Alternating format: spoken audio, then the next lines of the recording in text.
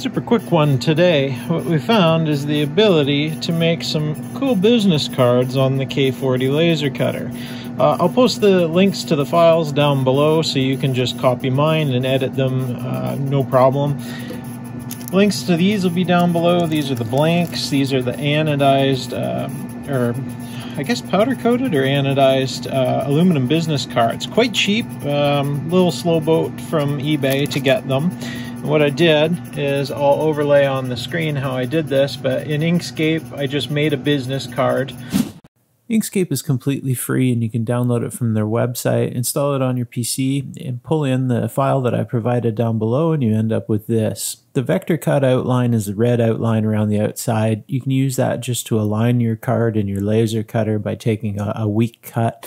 But then we want to go ahead and edit our text to suit whatever your name and your contact details are. Delete the logo and bring in your own logo.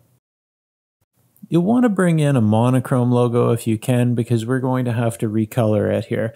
It came in way too big, so use the control key to maintain aspect ratio as you resize it and place it in your business card however you like. No problem. Also, it's probably easiest to use a PNG file like I did here. Even easier would be a vector graphics file if you have it, but the PNG works just fine. I get it resized, drag it around till I'm happy here, and then we're going to colorize it so the laser cutter knows what to do with it when we go to raster it. We're going to go to colorize, and we're going to change it to blue.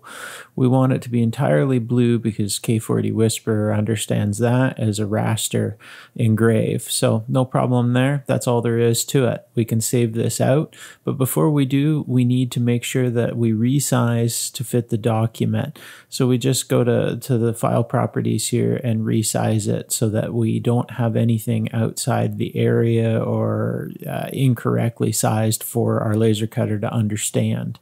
Easy, nothing to it.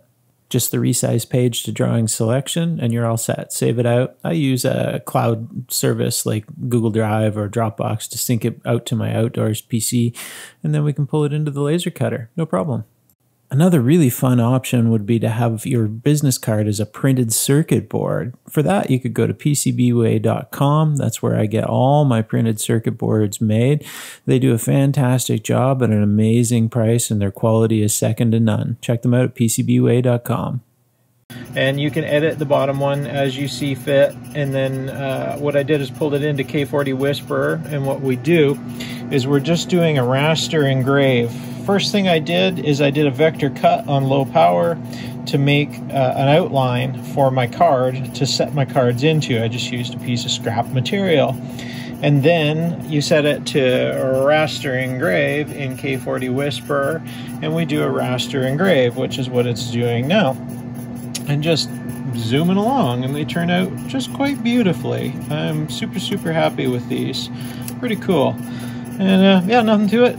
Videos to the K40 laser cutter are on my channel. You can check them out, but this is an easy way to make a unique business card that pretty much nobody else has, and very low cost, probably about the same cost as a paper one, to be honest. They're not cheap to have printed. The blanks are cheap and just takes you a little bit of time. They're quite slow. It takes a little while to raster engrave it, as you can see here, but pretty cool. You want to stand out in the crowd? Well, it's one way to do it, in case we ever go back to using business cards ever again, if COVID would let up. Cheers, guys. Okay, I like this one even better. That looks even better than the first version. That's pretty cool for a laser cut business card. Kinda neat. What a good use for the K40.